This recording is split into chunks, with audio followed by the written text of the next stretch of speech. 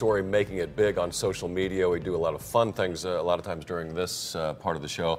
Not so much today. It's about an old photo that's popped up in Chicago, and it is stirring up new racial tension in that city. The picture shows a pair of white police officers posing in what appears to be a hunting photograph, but it's far from it. CNN's Ben Bradley has more on this disturbing image.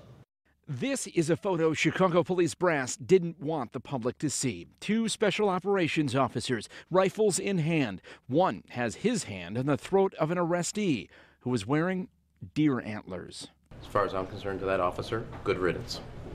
You don't belong in the police department. The FBI uncovered the photo during its investigation of the former police officer on the left, Jerome Finnigan. He was convicted of leading a crew of rogue cops who shook down drug dealers and stole hundreds of thousands of dollars. Finnigan was also convicted of plotting to kill another police officer.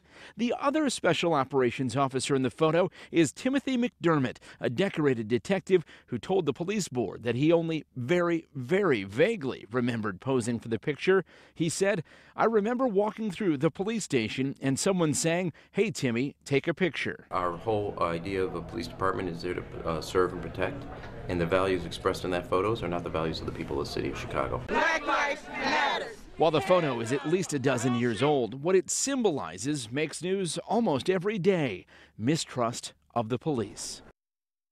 That photograph may have actually stayed hidden if the department hadn't fired the other man in it. Timothy McDermott is fighting the firing now in court. Yeah, his lawyer is saying there's no evidence the man in the Antlers was being photographed against his will. And while neither side of the court case wanted the picture made public, a judge denied the request. The picture ended up in the Chicago Sun-Times, and it's taken off from there. It almost harkens back to like the Jim Crow era, you know, in the 1920s or 30s. It's so Just vicious a in its disgusting intent. photograph. Just awful. Gosh, so I'm glad they're addressing it there and very harshly.